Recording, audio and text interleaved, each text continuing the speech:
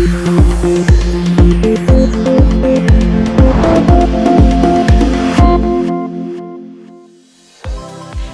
and welcome to Tuesday's Daily Financial Outlook, brought to you by CFDglobal.com.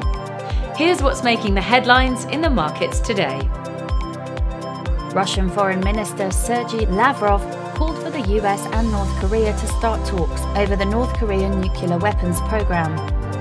Google's AI taught itself chess in 4 hours and came up with moves never before seen in chess history. The Kremlin said on Monday it hoped the settlement reached between Russia's largest oil producer Rosneft and the Systemia conglomerate would be implemented smoothly. The Aussie dollar pair is under slight bullish pressure. Stochastic eased from the overbought position, now giving a bullish signal. The price of gold is looking susceptible to further bullish pressure. The ROC has moved into the bullish area in the last 72 hours. Bitcoin is looking quite weak at the moment. The ATR has shifted sharply from the high volatility to low volatility in the last 24 hours.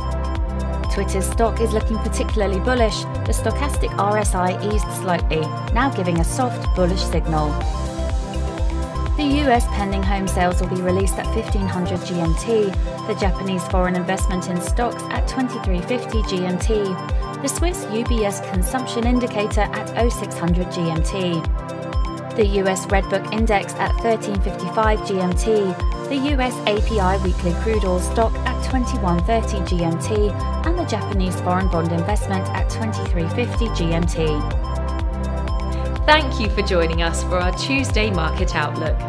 On behalf of all of us here at CFDglobal.com, we wish you a productive trading day. Visit us at CFDglobal.com for a unique trading experience.